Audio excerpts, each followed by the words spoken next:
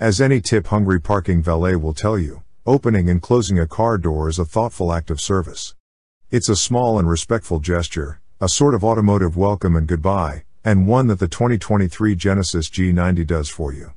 Push a button and the door opens partway, to avoid hitting other cars or objects. Once inside, hit the button on the door panel and it'll swing shut as if pushed by an unseen valet. This is a signature Rolls-Royce party trick, and it's just as satisfying in the G90 as it is in a Phantom. The G90 is Genesis's large sedan flagship, and it's packed to the gunnels with features that typically belong to the ultra-luxury sphere. The impeccably crafted cabin masterfully shuffles a deck of leather, wood, metal, and micro-suede trim, and there are reclining rear seats that heat, cool, and massage. Isolation and comfort dominate the experience.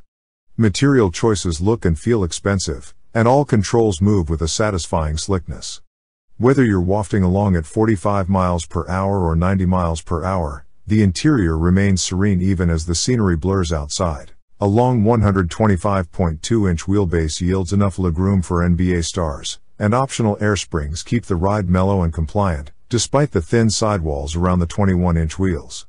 Steering efforts are light, and while the roughly 5,000-pound G90 isn't going to be confused with a sports sedan, it moves gracefully and deftly. Some credit for the easy maneuverability goes to the available rear wheel steering that reduces the turning diameter from 40.1 to 37.1 feet. A few taps of the 12.3-inch touchscreen have the 1,700-watt, 23-speaker Bang & Olufsen audio system singing in different soundscapes. If you've always wondered how Dua Lipa or Jimmy Buffett might sound in Boston's Symphony Hall, the G90 is equipped to answer those burning questions. They sound great. Pause the music and start talking and you'll notice that microphones placed in the headliner pick up your voice and make it sound like you're standing in a concert hall yourself. It's a gimmick that'll put a smile on your face. The G90 is certainly big inside, at 105 cubic feet, but it's not theater big. In addition to all the content, the G90's powertrain refinement and hushed over-the-road behavior also remind us of cars costing twice as much. The 2022 model's 3.3-liter V6 and 5.0-liter V8 are gone, replaced by a turbocharged 3.5-liter V6 that can be had with an electrically driven supercharger. The turbo-only version makes 375 horsepower and 391 pound-feet of torque, with the top-shelf supercharged model we sampled bumping output to 409 horsepower and 405 pound-feet of torque. Nearly as effortless, smooth, and quick as an electric car from a stop, the V6 pulls hard when pressed and never raises its voice, unless you turn on the artificial sound enhancements. A standard all-wheel drive system puts the power down with zero drama, and shifts from the 8-speed automatic are nearly imperceptible. In comfort mode, the transmission is slow to downshift, but once it does the surge is strong.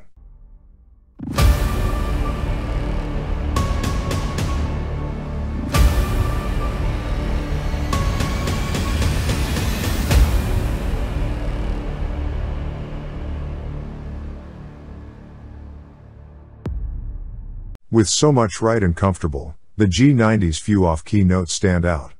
Apple CarPlay and Android Auto require a corded connection, when wireless phone mirroring, which we consider a must-have, is found on cars costing far less.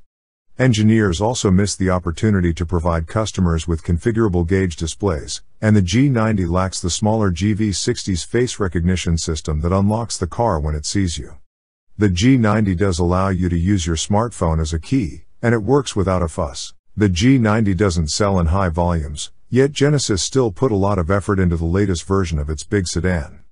Whether you're driving or riding in that huge back seat, the G90 is comfortably numb when you want that and refined in a way that reaches well beyond its near six-figure price.